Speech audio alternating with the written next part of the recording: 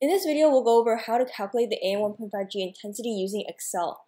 The same techniques can be calculated with code, such as with Matlab, but first we'll start off with Excel to show the calculations more visually.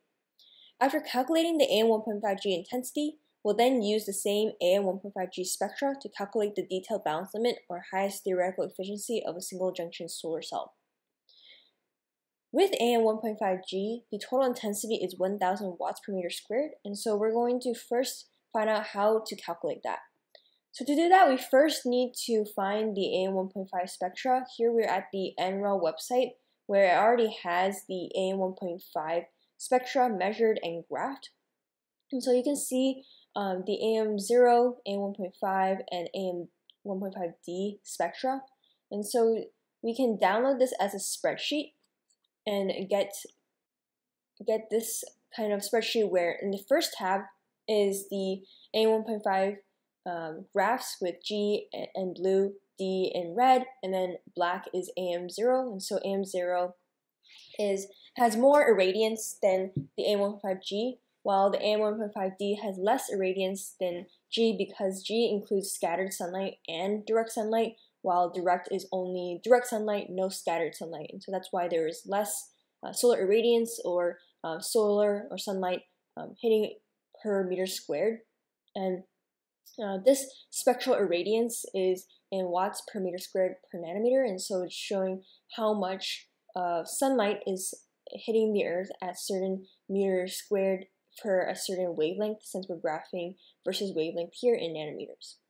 And so the graph of interest currently for us is AM1.5G, where we see this in blue. And so in order to calculate the total intensity, we need to integrate this curve, the spectral irradiance versus wavelength. We need to integrate this curve in order to find the total intensity in watts per meter squared, to find how much total intensity can we get from this AM1.5G spectra for all the wavelengths that we see here. And so in the second tab, you can see that NREL provided in the first column wavelength, B column is the AM0, C is AM1.5G, and D is AM1.5D spectra. And so we're going to focus on the AM1.5G spectra. So this is the solar radiance and this is the wavelength. So I'm going to delete the AM0 and AM1.5D since we want to integrate specifically the AM1.5G spectra. So we'll delete that.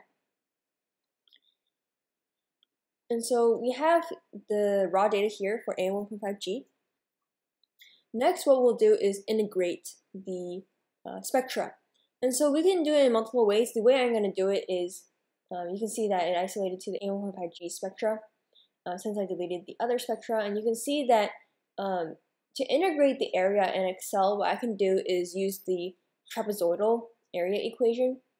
So in order to find the area under the curve for AM1.5G, in order to integrate it, what we can do is use the trapezoidal area formula in order to estimate the total area under the AM1.5G spectra.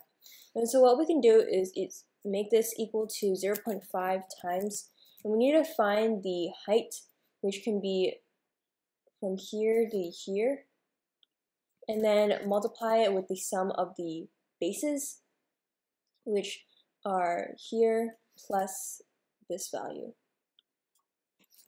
And so that gives our first value.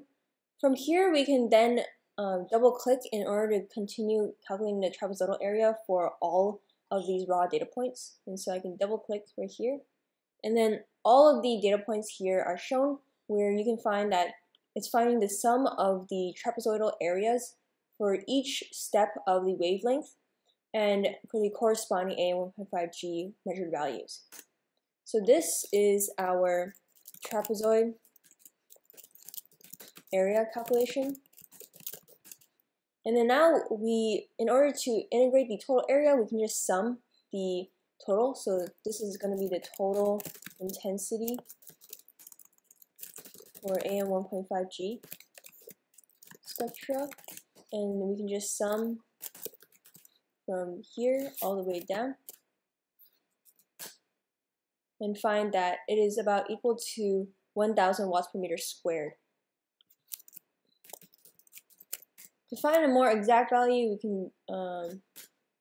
we can ask for more sig figs. So And so this is our total intensity for AM1.5G. So we're able to show and calculate that it is consistent with our expectation of AM1.5G spectra with 1000 watts per meter squared.